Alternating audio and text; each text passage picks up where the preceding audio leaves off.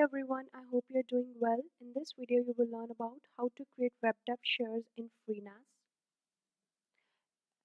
In order to create WebDAV shares on FreeNAS, you need to follow the two steps. So first is we need to create the WebDAV shares in which we will be specifying the pool or the dataset that can be accessed in that share, like we have done in creating Unix and Apple shares. And the secondly, we have to separately go to services to configure the WebDAV. Over there, we have to specify the authentication type, port number, and authentication password.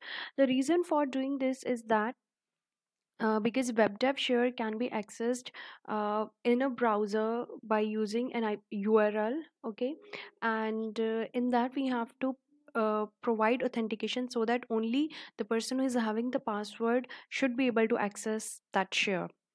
So the share can be accessed in the URL format, which will be protocol.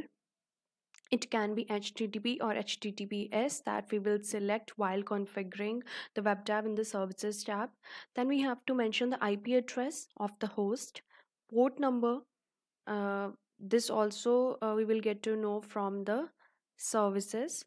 And then we have the share name of the share of WebDAV share, right? So we will access the link and then we will get the authentication where we will be entering the username and password, and then we can see the contents of the share. So WebDAV share uh, allows only the authenticated users to browse the contents, whatever pool or data set is in that share, right? So let's get started and implement one.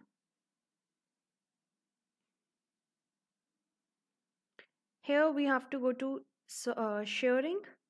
In that we have WebDAV shares. So I'm going to add one. The share name will be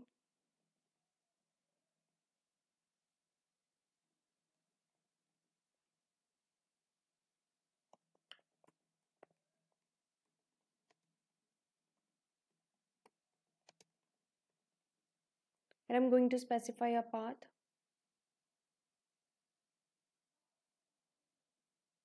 Here I have this pool, I'm using this pool and data set and save. So first step is done. Now we have to go to services.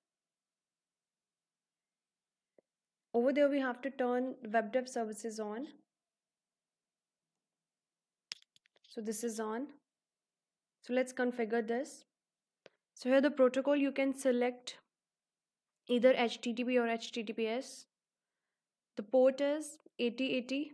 Authentication we are using is basic. Here we can write any password.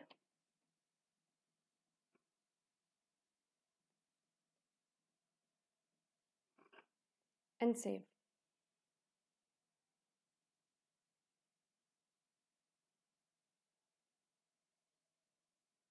Services have also been configured.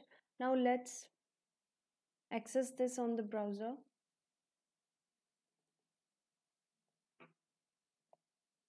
So according to the format,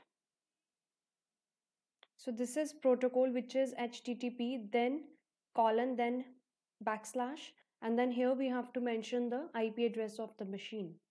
So which is 192.168.182.128, and then port number, which is 8080, and then we have to mention name of the share. So it's asking us for the username and password. So username is suppose WebDAV, and the password